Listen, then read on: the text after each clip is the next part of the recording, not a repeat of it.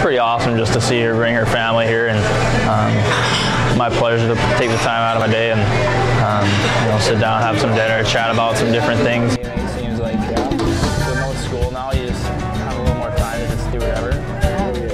There's been a couple times, yeah. It's a couple post-game meals here occasionally, and it's a great restaurant to be able to find some good post-game quesadillas or burritos, whatever it may be. I have my husband here. He's my right-hand man, and then my daughter and her two girls, Parker and Ella, and my daughter's Randy. I've been playing the new Call of Duty a bit. The graphics on that Call of Duty we saw commercially tonight. Yeah, it's like, oh my gosh, it looks like real. It's crazy what things are now. Dustin, he's one of our favorites. I like art and to draw, and so my family encouraged me to try to do the contest. I was up where I couldn't get reception, and my daughter kept texting me, asking me why I wasn't answering, and finally I got her message. Pretty satisfied with it, and great to have a people here that made it. You know, his last name's Wolf, so it wasn't real hard. I just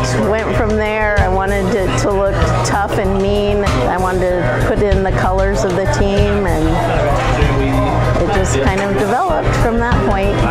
I just paint for fun, actually.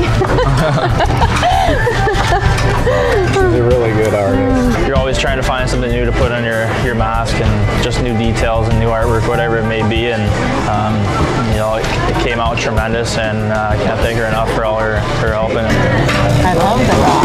Yeah, I love watching those movies. I've been wanting to do it since I first came here. I brought the idea up. As a goaltender, there's so much support in the fans and the community involved. And, you can't thank them for all their support, and all of them come to the games. He's very nice. He's a very nice person, and he's very caring. He looks you in the eye, and it just makes you even prouder of everything he's accomplished.